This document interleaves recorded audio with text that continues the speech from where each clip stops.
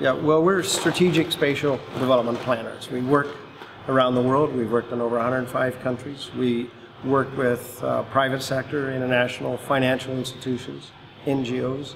What we're trying to achieve is broad-based economic growth and broad-based ecosystem conservation, because those two aspects are intricately linked.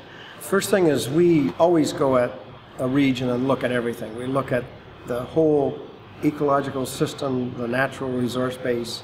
We find the environmentally sensitive areas, we find degraded landscapes or watersheds. We look at the river systems, the coastal zones.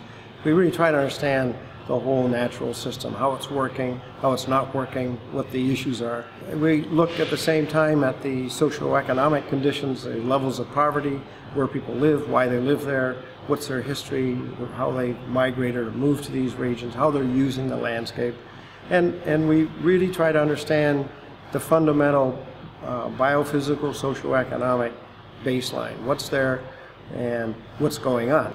So economics play a big role in our planning. Most land planning projects focus on land use and often do macro zoning type schemes where they draw lines around areas that are already in a certain land use and just perpetuate that land use. Well, we'll take a completely different approach, because when we understand the dynamics, we find that maybe that land use isn't really appropriate. We may find there's other areas nearby that have much greater potential, but they're not accessible. They need roads, they need bridges. What we try to do is take the information and create a solid foundation, including the research and including the spatial dimensions, so that we can really come up with innovative, unique approaches to develop these regions. Can we find synergies at the places where there might be close proximity?